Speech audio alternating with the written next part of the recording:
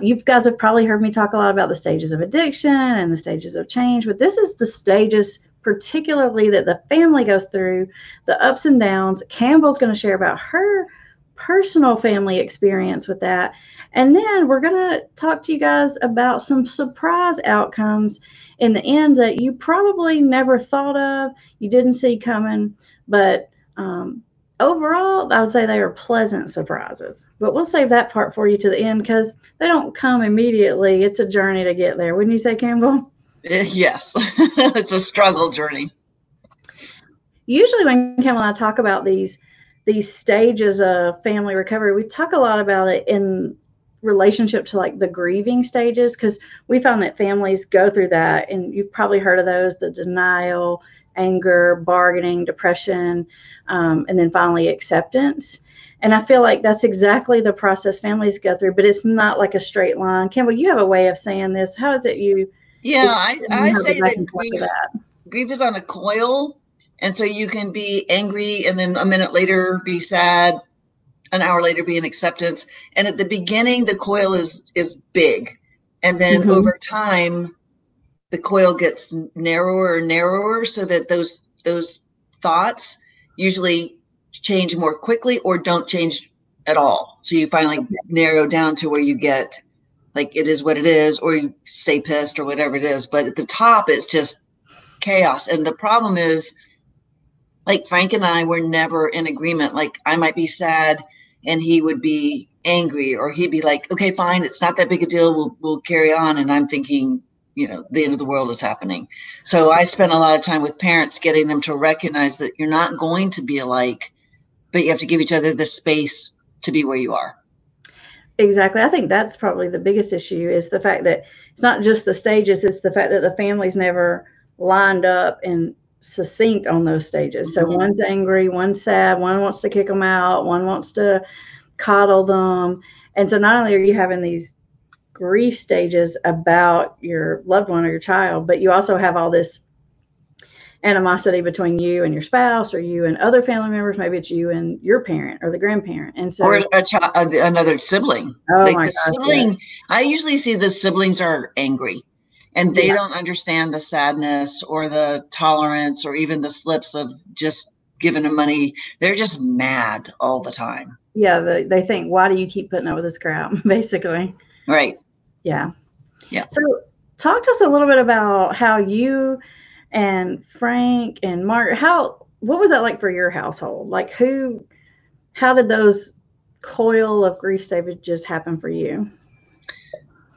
Well, with our first son, I was beyond sad. I was just broken. I knew something was wrong, but I couldn't figure it out, as we've talked about in my story.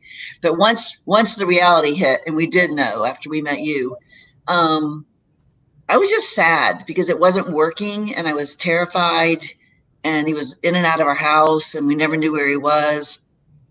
Frank was sad, definitely, but he would move into, I think Frank is just better at compartmentalizing. So he could be sad and then move on. And I just sort of bled into everything. And Margaret was mad, but she didn't really talk about being mad. She just disappeared. She spent a lot of time in her room studying or reading or out with friends. And then when she did talk to us, she would be mad. She still talks about the year I didn't decorate for Halloween.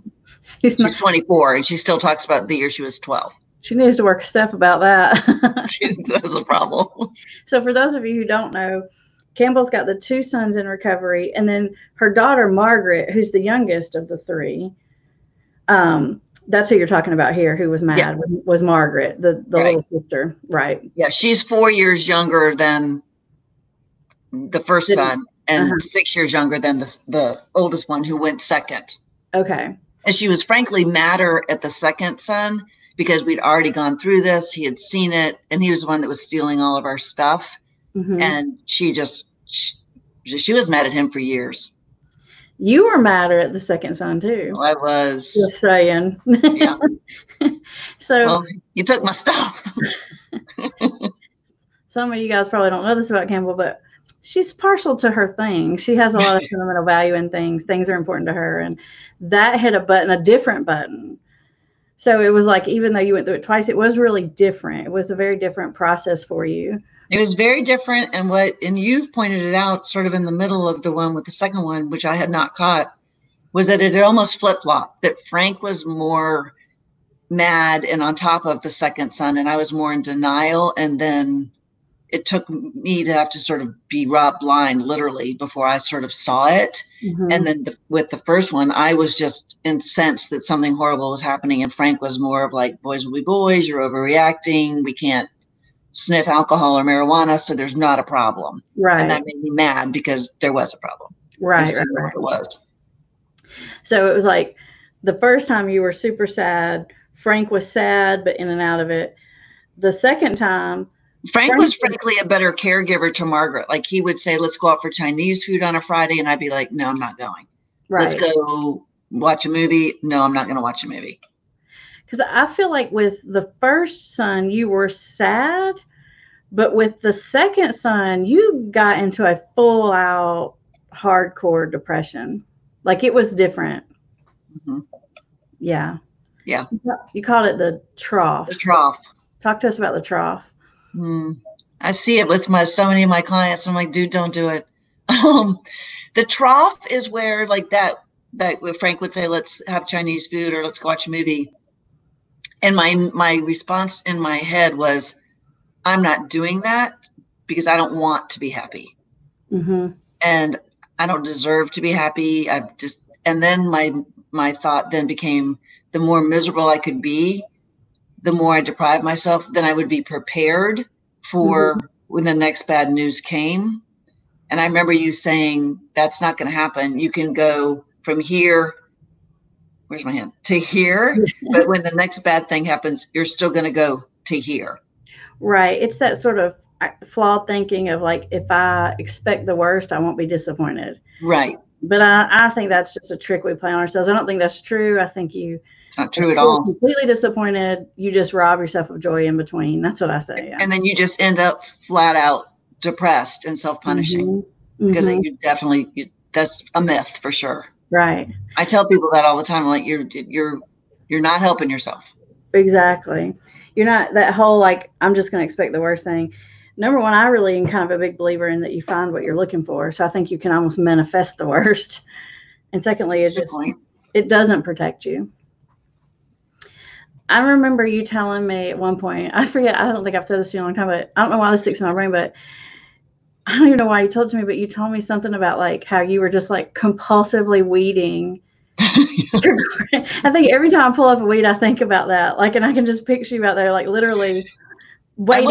I was out, like angrily, compulsively weeding. It was something about you. I was aggressively weeding, like with bad words in my head toward addiction and taking it out on the yard. Yeah. And that's why I have to hire a yard man now. I can't go out and do it. It just really reminds me of that. Like a trigger, like a trauma. Oh, it just sends me backwards. So I have this poor Oscar who I'm like, if you could just take care of that bed fully, then I don't have to come out here because it's not good for me to come out here. He's like, okay, woman. Sure. He probably thinks you're super, super spoiled or something. Right. I just remember you saying that you were obsessively weeding. You're like, there's no weeds left. I'm going to my neighbor's house. I weed their house. I also compulsively ironed things that didn't need to be ironed. Iron. Okay. I don't think I remember that one as well.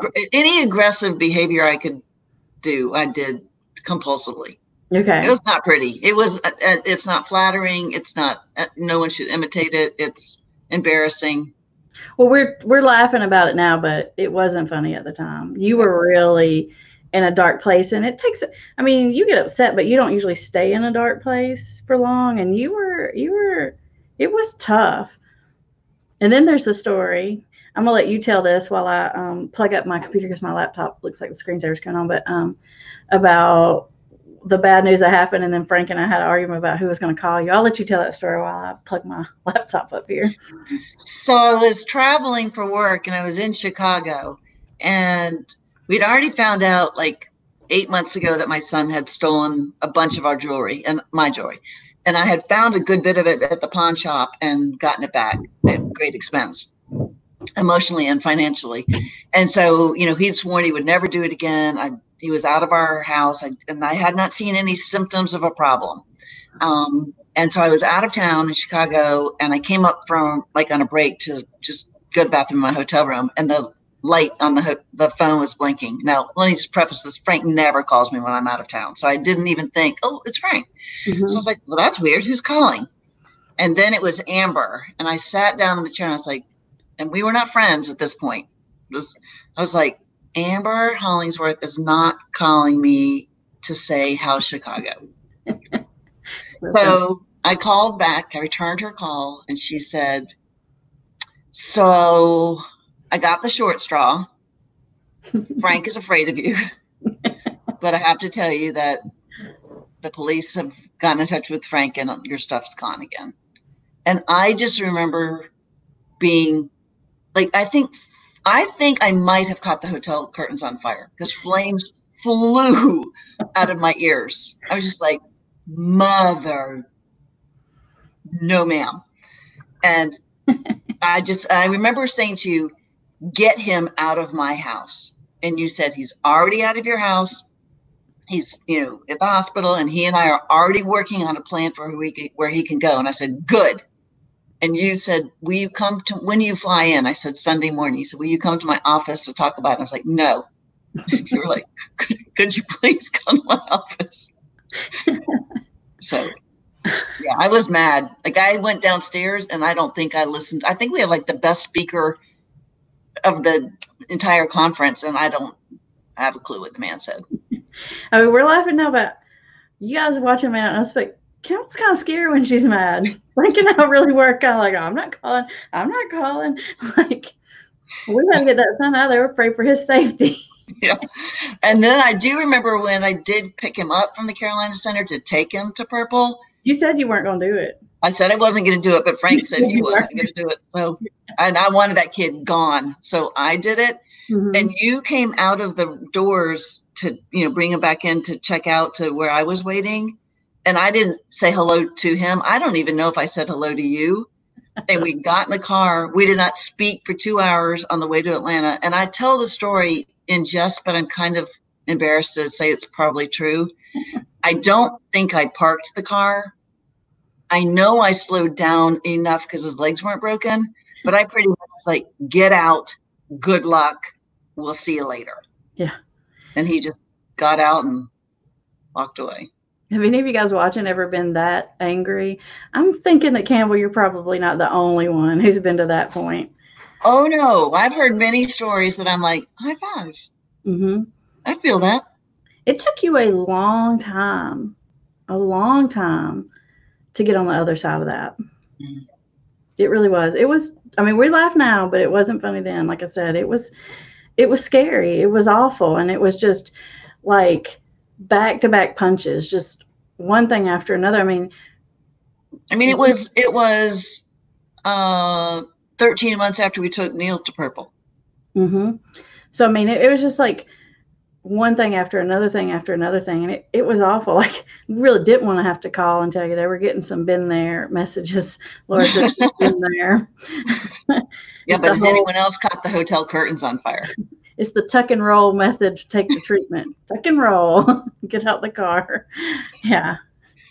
So we kind of promised, I think, that we would say something about some unexpected things at the end. I need to get, Muriel says I need to get over on the other side. So okay. Talk about what that other side is, because I do think there is something that comes out of the other side. It's not fast and it's not immediate. It's a process, but there are some outcomes that you will feel in the end you've grown as a person, I think. So talk to us about that.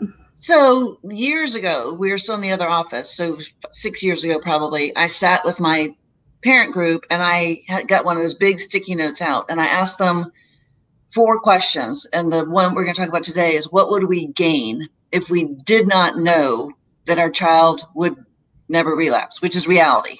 Mm-hmm. We don't ever know that.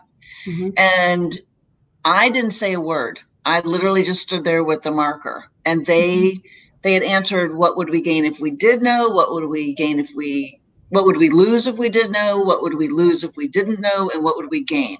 And the response for that question was overwhelmingly wonderful.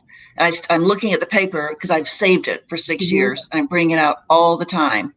And some of those parents are still in our family group and they talk about it. But the best ones, there are a lot of them, but the best ones are resilience. And we learned that we can go through terrible things and come out with some meaning. We come out with a greater sense of belonging because we are part of a small but wonderful club of people who've been touched by addiction and recovery. Perspective. I used to worry about the dumbest things that now I'm just like, it's not that big a deal. It's no biggie. Gratitude. I think this is the biggest one we come out of. Gratitude, not that our child has recovered, because sometimes that doesn't happen for our clients and everyone, but a gratitude of what we get with life and being able to live and what the world offers. And right now, I think these are probably good things to go with just because of what's happening with COVID. I mean, it's easy to get into the trough right now again. Increase in relationships. I think this is one of the best things with the friends that we talk about this with. In our family, we are a better family than I think we ever would have been had we not gone through this. We talk about crazy, vulnerable, insane things. We talk about many more things that matter, I think, than we used to. We really appreciate each other and the time we have together, even if it's just Christmas Eve. We make the most of it with who we have at the time, now that people are getting married and split. We're better listeners. We have much more realistic expectations of life and what is coming. Life is the series, I say this all the time, of a few wonderful, wonderful highs. Unfortunately, a lot of terrible, terrible lows.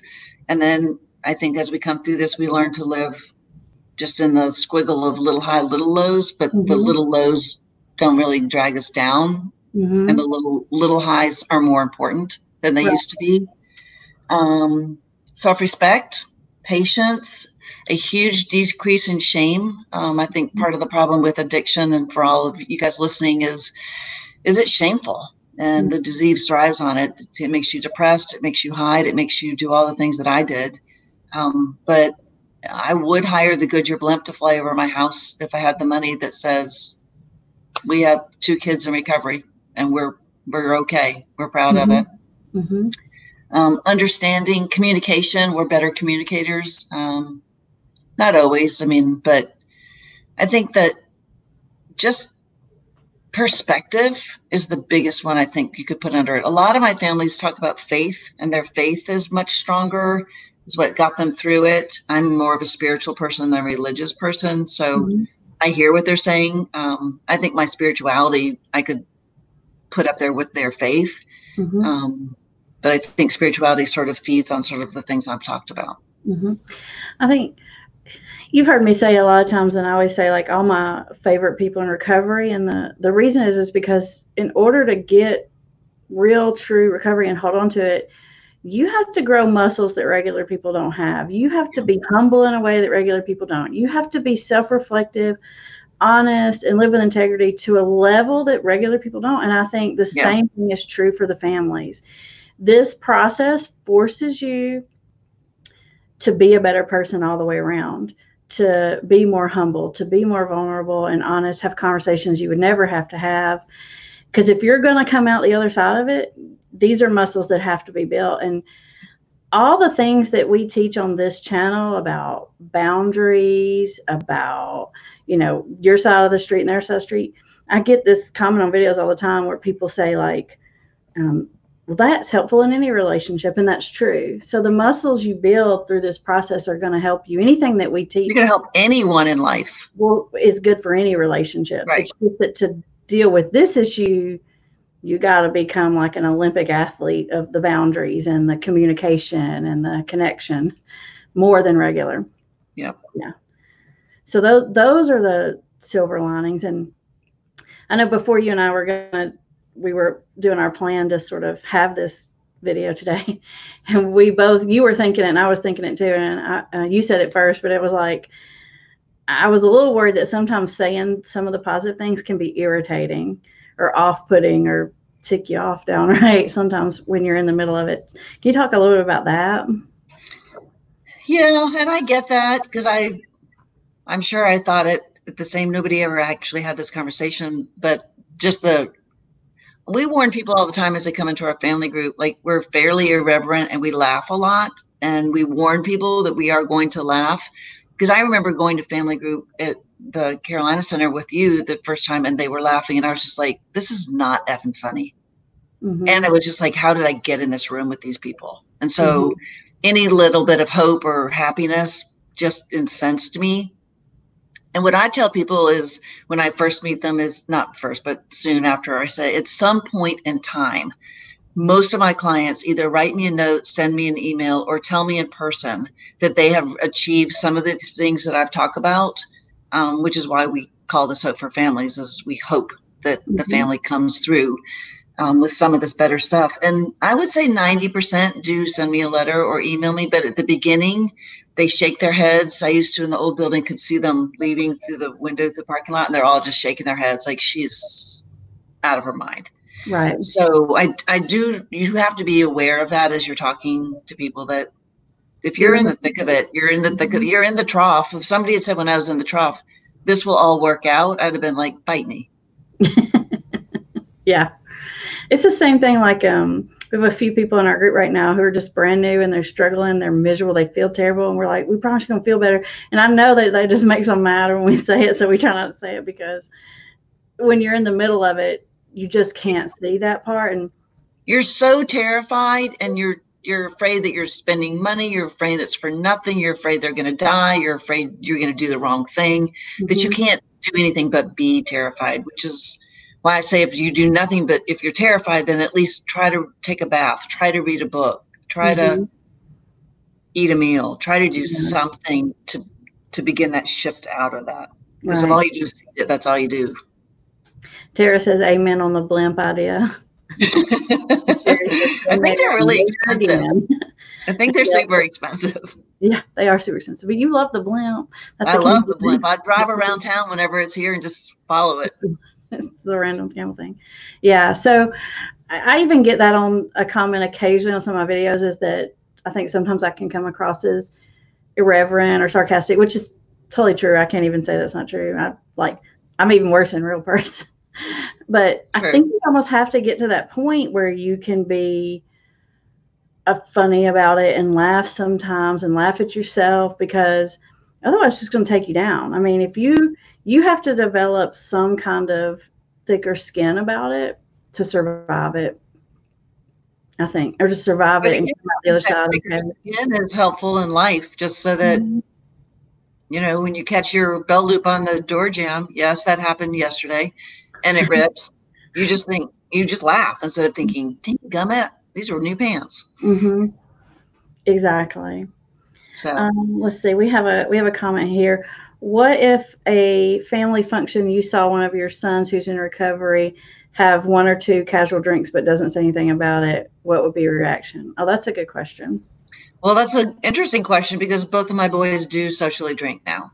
Neil has 10 years of sobriety on Amber's birthday, July 11th, and Quinn 5. So they both do randomly drink a beer or a cider. They both talked to me about it before they did it. So I don't know how I would have responded had I just seen them do it, but I would have probably said something. Yeah, the sneaking part of it, they're not saying something, part of it makes it more difficult. Yeah, I think I would just say, hey, I saw you have a drink, let's talk about that. And this is probably another topic we can talk about for the whole 20, 30 minutes, is my view on that is that addiction is the cure to it is time and connection. But the flip side of that is that we flip the chemicals. So if my boys were both in a space where they had so much serotonin and so much oxytocin, so much pride and so much connection from their jobs, their relationships, the homes they own, the cars they own, the dogs they own, all that it was okay for them, in my opinion, to roll those dice. If I don't see that, I don't think it's a wise decision to do it. So I think you're right. I think actually that's a question that a lot of individuals in recovery have, a lot of families have. I do think that's actually a topic worth spending a whole video on. So I think we should come back to that because I know other people are having that question. Yeah. Linda says, good perspective. Well, I know you got to get back. I know Campbell is crazy busy. She literally barely had time to do this for us today. So we want to say thank you for getting on here and sharing with us. Sure. If you'd like to schedule a phone consultation session with Campbell because you're going through this and you need a little help or just a little understanding, I'll put the link in the description to tell you how to do that. But thank you guys for watching, and we'll see you next week. Thanks, Campbell. Thanks, guys. Thanks for having me.